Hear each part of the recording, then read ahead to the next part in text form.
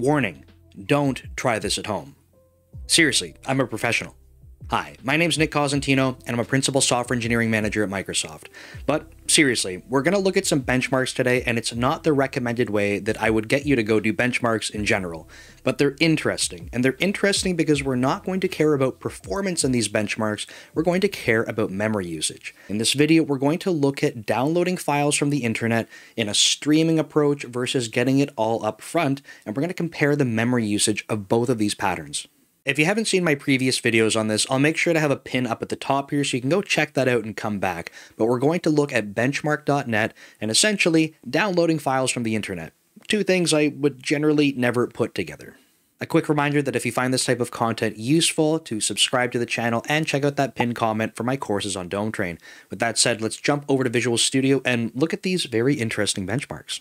Okay, to start things off, I've added a new project into my solution called streamingdata.benchmarks, and what we're going to do is add benchmark.net here. So this is a NuGet package. If you're not familiar with it, it is the most popular NuGet package for doing benchmarks in your C# applications. It standardizes absolutely everything for you, including the warm-up period, all this stuff that you probably wouldn't even think about if you were just trying to stick a timer right around the code that you're trying to run, and it's truly awesome and simple to use. So we're going to do that, and then I've added in a reference to my other project. Again, if you've watched the previous videos, this is where the code lives that we're going to try and benchmark. Let's jump over to the code itself and see what's up. So at the very top here, if I just clean this up a little bit, you can see that the single line entry point that we have is benchmark runner to run all of the benchmarks in the current assembly. But we only have one class for benchmarks. I've just called it benchmarks. It's not very creative naming. And from here, we're going to see the 4 different benchmark methods that we're interested in.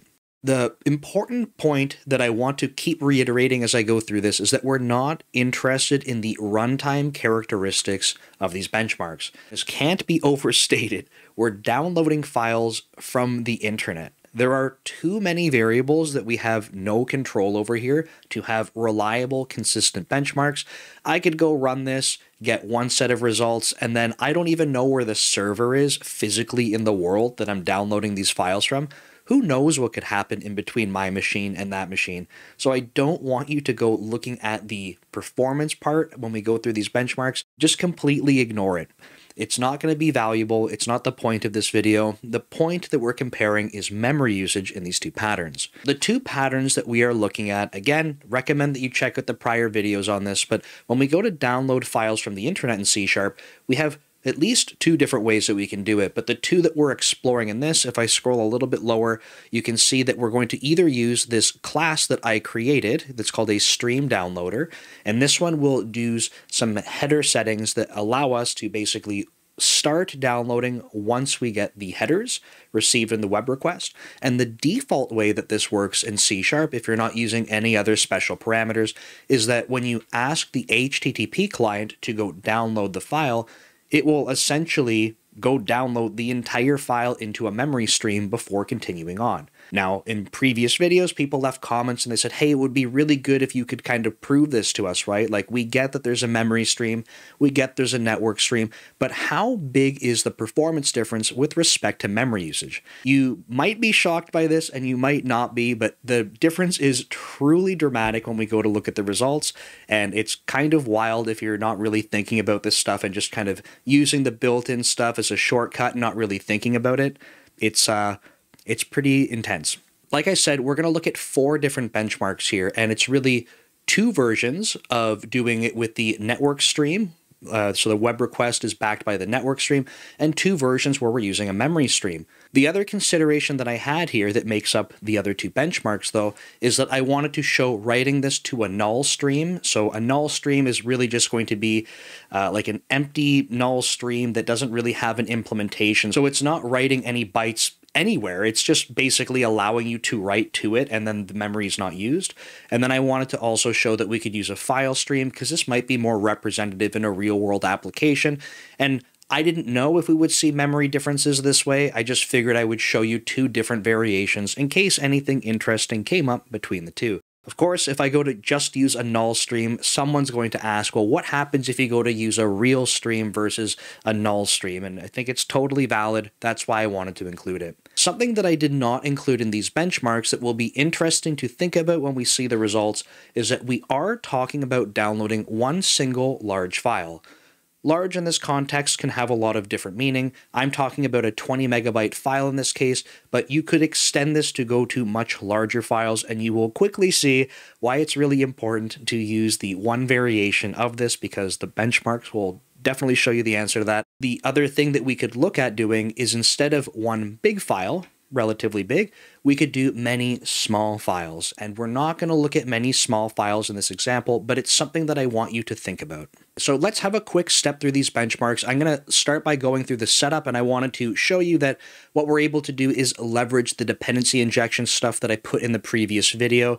I said I want my stream downloader class to be able to work well with dependency injection, so we're able to use add HTTP client here to get a HTTP client factory, which is great, and then that gets injected into the stream downloader. Really, just by doing these lines here, we can set up dependency injection and get our stream downloader nice and easy. From there, I'm also pulling out the HTTP client factory itself, because we are going to use it directly when we're trying to bypass the stream downloader, because we're going to basically force the memory stream call. If we go through these, you can see the network stream variation here going to a null stream. I wanted to make sure I could pull out any of the dependency injection setup stuff into the setup. That way, as much as possible within the benchmarks themselves, we're only focused on what we're trying to measure. That's always a goal with benchmarking.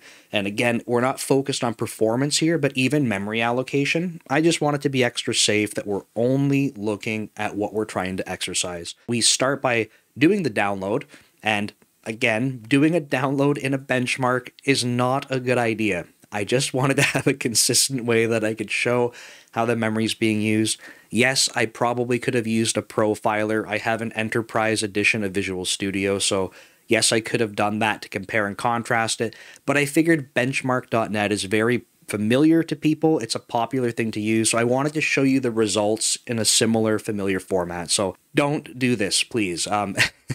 The rest of what this is doing is essentially trying to make sure that we can get our stream with length, because this is the recommended pattern that I have for using my my stream downloader. And then we're going to copy this to a null stream. So you can see stream.null. I don't mean the actual null value that's constant. I mean stream.null, which is a stream implementation that doesn't do anything. Next, we'll see the memory stream variation of this exact same thing, and you'll notice that there is no stream downloader here.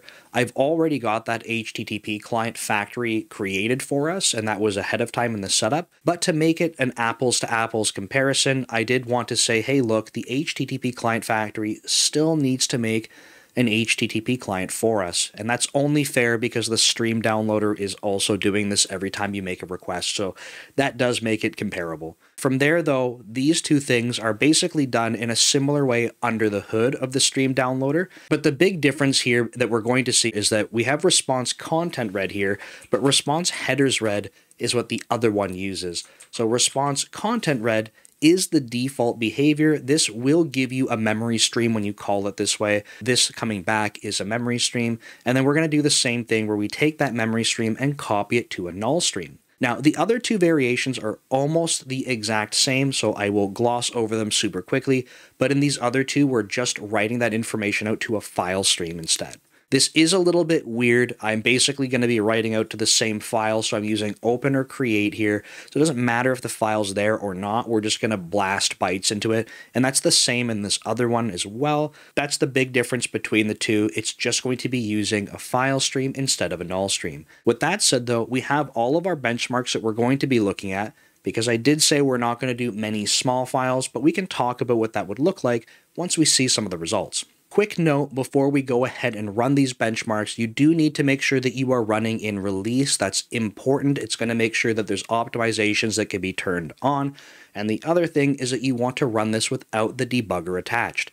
And a good, easy way to do that, it might seem kind of counterintuitive, and you'll see in just a second, if you right-click on your project in your Solution Explorer, if you wanted to run this without debugging, which menu item do you think you would pick? Well, probably not this debug menu that's here, but that's exactly where you need to go, and then you can select Start Without Debugging.